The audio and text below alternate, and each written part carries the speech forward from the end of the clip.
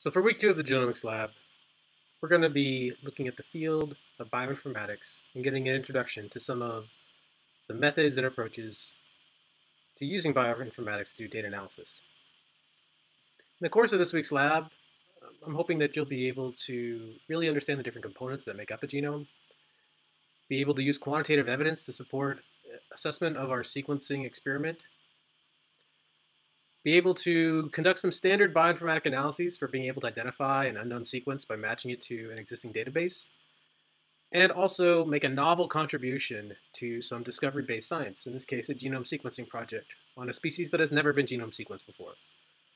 So it's the opportunity to make a really novel and new contribution to this research effort.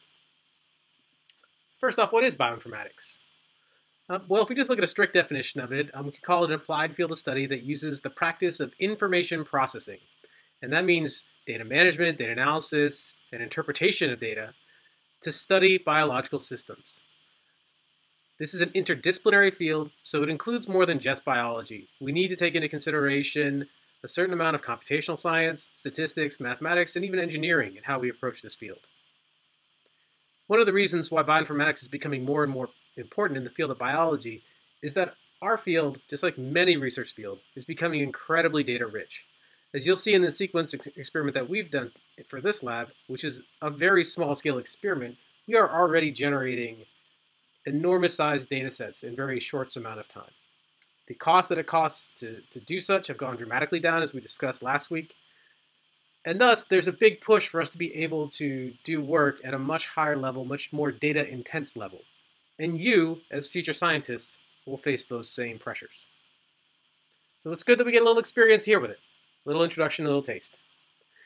Bioinformatics has become most established in the fields of genetics and genomics, but has also been widely used in other areas of biological sciences and other sciences.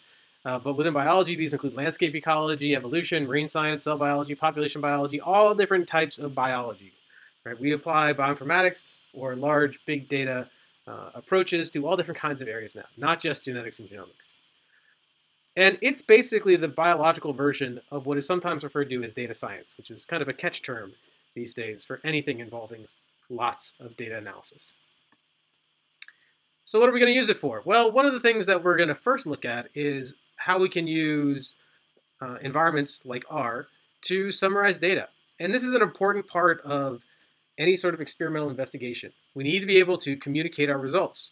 We want to show overall pattern, we want to show variation, and we want to show how what we observed relates to what we might have expected to observe, how that might relate to any hypotheses we might have going into the experiment. There are some common summary statistics we use to describe the distribution of data, so the observations and the pattern in the observations that we observed. And those include the mean, the median, variance or standard deviation, which assesses how much variation is in our observations or in our data, the range of observations, and also visual representations. And so over here on the right of the screen, you see both a box plot above and a histogram down below, a frequency histogram. And we're going to be using R to generate some figures similar to these. Now, by using these types of terms and these types of figures, we're able to communicate with other scientists the general nature of our data set and allowing us to communicate and them to respond and understand the work that we've done. Another task that we'll be undertaking in addition to summarizing data this week will be the identification of unknown sequences. So we're working on a novel genome sequencing project. So how do we identify these unknown sequences, sequences that no one has ever seen before? Well, we're going to use two main tools, and they basically work by taking an unknown query and aligning it to a known subject. In this case, an existing database, publicly available database. The two tools that we'll be using is BLAST and DFAM. BLAST, which stands for the Basic Local Alignment Search Tool, is going to allow us to search through a bunch of sequences and find the sequence in that database that best aligns to our unknown query. DFAM takes a slightly different approach. It's targeted towards identifying specifically repetitive elements. Instead of an exact sequence, we're actually trying to align a sequence to a profile. A certain kind of profile called a hidden Markov model profile, but a certain profile. So a little less specific than the than the alignment to a sequence. But overall, we have this idea of we're looking for two sequences that are similar to each other. Why is that important? Well, typically we believe that sequence similarity indicates whether or not two things have shared ancestry or homology to each other. We want to know whether or not they're related. And also things that we have similar sequences could also have similar function. This could be because historically they've done the same thing, or it can happen due to convergence, where two sequences and two different organisms might evolve to look similar because they're trying to accomplish the same tasks. It's important when we think about this that we think about what are the different parts of a genome as we go and we blast, right? So we're looking at blast, we're looking at defam, we're looking for different types of things. What are the types of things that we see in a genome? If we look at the human genome and we parse it out by the different kinds of entities that we find in the human genome, we find that there are, the parts that we often think of being the most important, the genes and the gene-related sequences.